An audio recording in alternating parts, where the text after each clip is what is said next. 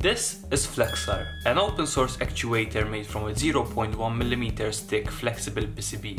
It works like every other motor, except that the coil and the magnets are separated, which allows you to have a more customized actuator. You just need to connect it to an H-bridge module or a transistor, and easily control it with any microcontroller.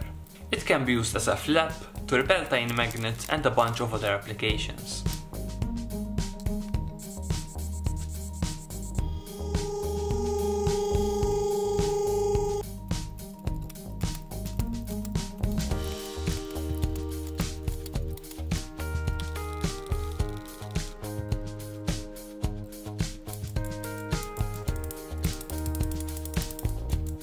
I'm so glad that I'm finally making this technology more accessible, because it has been the backbone behind every flexible PCB project that I made. And the best thing about this actuator is that it only cost €2. Thank you for watching this video, guys. If you want to learn more about this actuator, you can just click the link over there. Next week I will make another video explaining all the process that I went through to sell this kit, so make sure you won't miss it.